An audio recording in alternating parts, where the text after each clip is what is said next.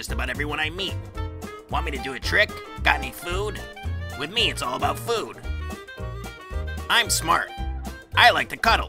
I am good with kids and your other pets too. I need you to be a good leader because sometimes I forget the rules. Just remember to be calm, yet firm.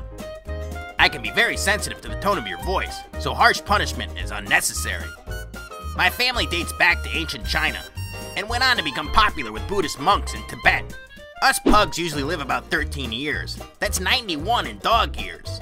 We usually grow between 10 and 14 inches and weigh about 13 to 20 pounds. Please be careful not to overfeed us. Obesity is a big problem in the pug world. Speaking of problems, our short muzzles tend to cause breathing problems and wheezing, so please don't leave me outside when it's hot. Keeping me clean is pretty easy. Just give me a quick brush every day, a bath every couple months, and please remember to clean my face wrinkles so I don't get sick.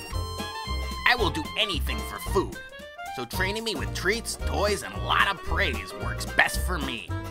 Still, training me won't be easy, so start training me right away. I'm happy living in an apartment or a house as long as I get my daily exercise. While we're talking about exercise, I should remind you not to keep me in extreme temperature for too long. Okay, quick reminder. I'm good with families. My relatives have been around since ancient China.